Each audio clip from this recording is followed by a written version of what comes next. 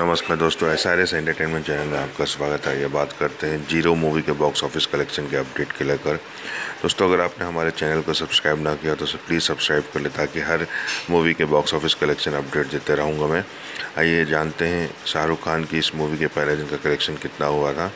शाहरुख खान की इस मूवी का पहले दिन का कलेक्शन हुआ था 20.15 CR का कलेक्शन हुआ था, और इसके दूसरे दिन का अभी तक अर्ली एस्टिमेट आ चुका है, लगभग 17 से 18 करोड़ के आसपास आया। मतलब फ्राइडे से ये मूवी डाउन हुआ है, सैटरडे होने के बावजूद भी।